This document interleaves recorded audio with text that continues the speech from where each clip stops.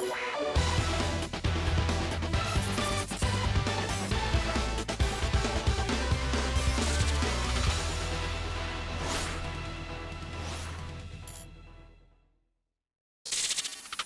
everyone, how are you doing? This is MD Tech here with another quick tutorial. Today I'm going to show you guys how to disable the open file security warning you might be getting on your Windows computer.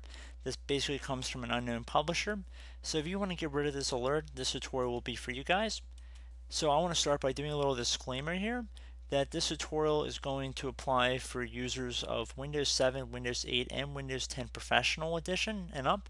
Windows 7 Home Edition users are not going to be able to find the group policy editor we're going to be showing in this tutorial today. So we're going to jump right into it, and I'm going to start by opening up the Start button, and I'm going to type in Run. And Best Match that comes up should say Run directly above Desktop App. So I'm going to left click on that one time to open it up. And now in this Run dialog window, I'm going to type in gpedit.msc, and then I'm going to hit enter.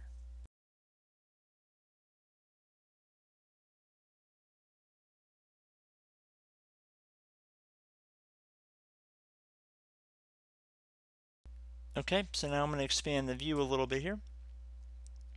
And underneath user configuration, I'm going to go to administrative templates, and I'm going to expand this folder as well by clicking the little arrow next to it.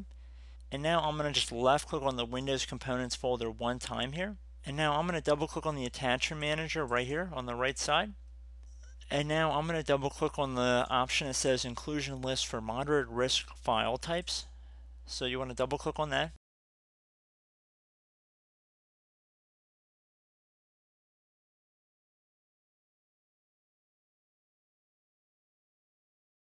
You want to select enabled, and then underneath specify moderate risk extensions, type .exe, just do a dot, don't spell out dot, and then you want to click on OK, and it should save the change. And I recommend closing out of this, restart your computer, and you should be good to go.